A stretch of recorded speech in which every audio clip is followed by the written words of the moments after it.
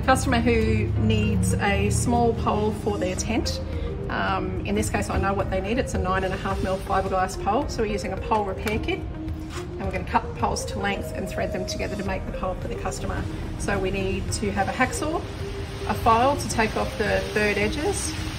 A pen's always good to be able to mark the length of the pole. And then when we go to thread the pole, we'll use a needle and thread and some scissors to cut the shock cord.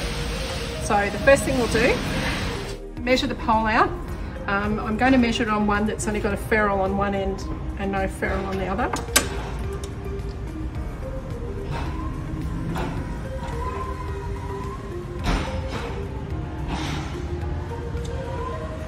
Okay, now that I've marked the pole, I'm going to put it in the vise. I have a vise that I can use here, but if you don't have a vise, you could use a brick and your foot, or a couple of pieces of wood between it, just something that will hold it still while you're cutting it. So you want to take a hacksaw. With the hacksaw, you just want to apply gentle pressure. Don't force it, otherwise it will splinter the pole.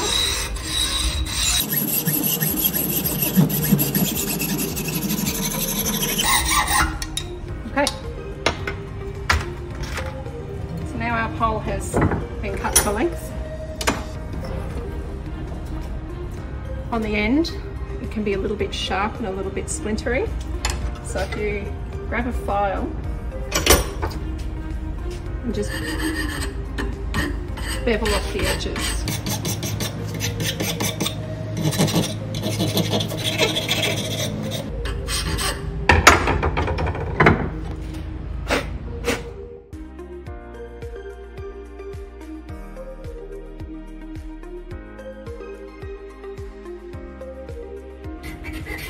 Indent. I'm going to cut the pole to just below that.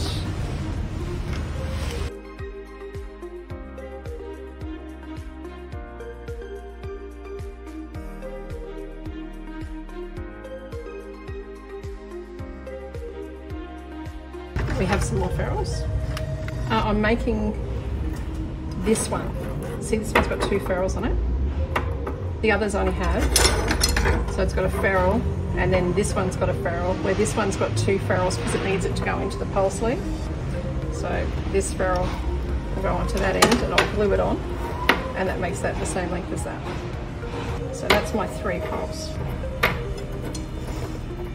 So I'm going to start with the threading the poles together. I use a needle and thread.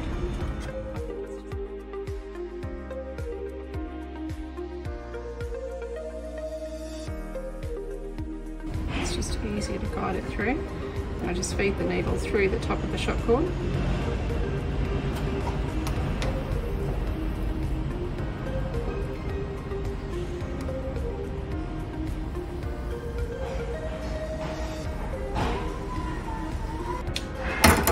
And do a little knot, just a keeper, just to keep it there so it doesn't pull out when you're pulling on it. At the end without a ferrule.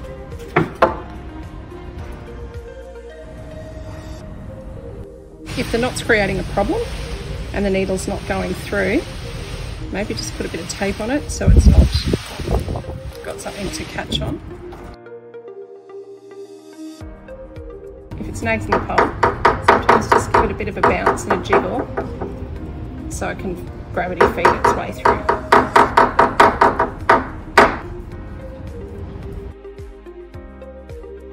Just make sure that you have the fiberglass at the ferrule end, not the other way around.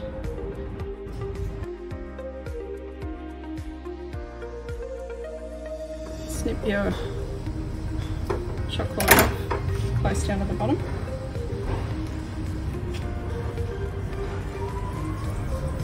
Put a knot in it.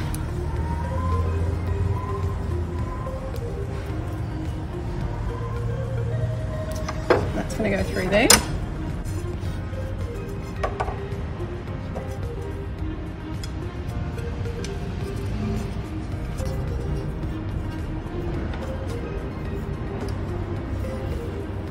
Give the top shock cord a bit of a tug so it's got still a little bit of slack but not really long.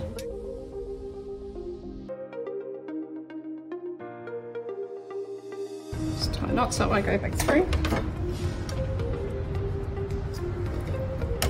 This one here, because we've got a ferrule on each end, I'll get some glue.